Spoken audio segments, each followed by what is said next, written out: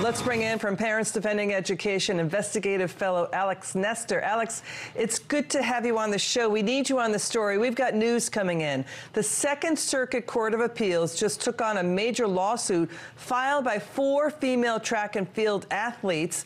They're filing it against Connecticut. These women lost in their track events against biological males. Here's the takeaway. It's a big one. All 15 judges, Alex, on this appeals court ruled that, yes, these women athletes were deprived of their civil rights, their Title IX equal athletic opportunity rights, that's been violated. But this Biden White House is changing Title IX. So these judges are basically saying the White House is violating women athletes' rights here.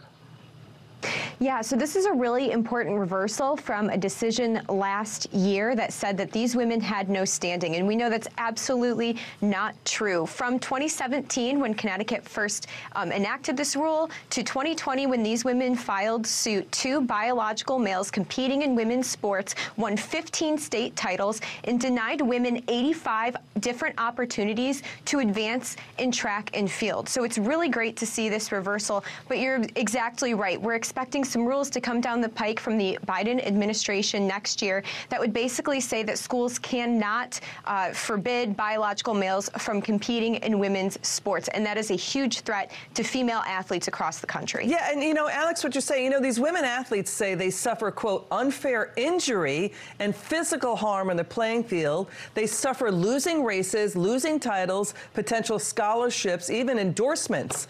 And he had more than 6 dozen athletes, coaches, sports officials, parents. They filed an amicus brief in support of the women's lawsuit. You have tennis legend Martina Navratilova, 2 Olympic swimmers, Nancy Makar and Donna Di Verona. They support the women athletes. They could get monetary relief here.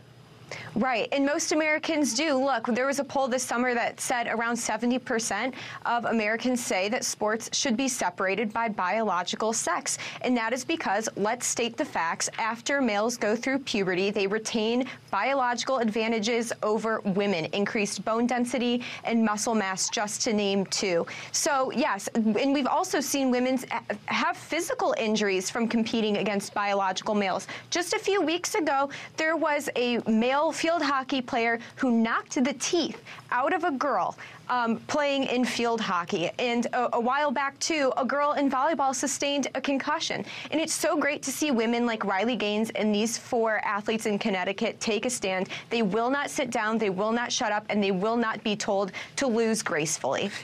Alex, all girls deserve the chance to compete on a level playing field. We have an attorney, Christiana Holcomb, she's with the Alliance Defending Freedom, said Connecticut state policy forces girls to become spectators in their own sports, but attorneys warn that the Title IX changes that the president wants to accept biological males in women's sports, it's reversing nearly 50 years of advancement for women, and it's completely at odds with the spirit of Title IX. But the president keeps changing, he's changed this federal law. It's designed to create equal opportunities for women in education and athletics, but he's reversing that.